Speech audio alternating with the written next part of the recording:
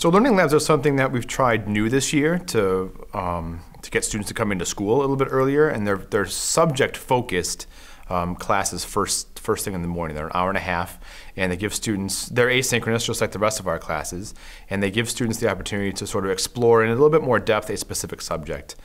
Yes, they have fancy names, like Cash, Gold, and Bread has been developed to sort of expose our students to new concepts of economics. So the subject matter is similar to other classes you'd have, but we sort of make it fresh and inspiring to inspire students to come and engage as well. And the curriculum is a little bit different as well. So we use different projects and different scenarios specifically in that class to get students to understand basic concepts.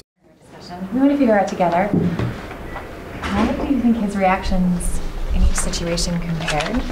And how are you processing that as a critical race theory critic?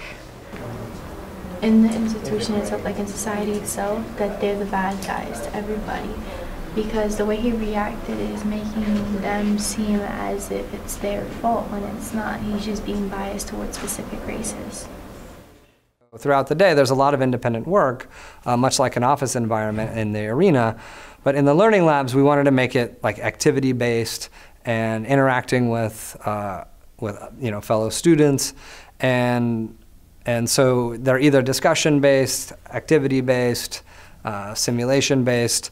So there's varying forms that it can take, but there's some aspect of individual work with communal work that repeats over and over again. So like in a discussion, you might repeat the skills over and over again, but on different topics. So you would get to sort of move along the competencies that are aligned to discussion or analysis or whatever it is they're discussing. You'd be able to sort of move through the curriculum, but still be asynchronous. So I could finish this class, a new student could come in, or I could be finishing this class while a new student's coming in. We're both doing discussion. We're just in a different place now. So now the student who had been there can continue doing a pattern of discussions and get deeper and deeper into there while the other student exits out and goes to another learning lab.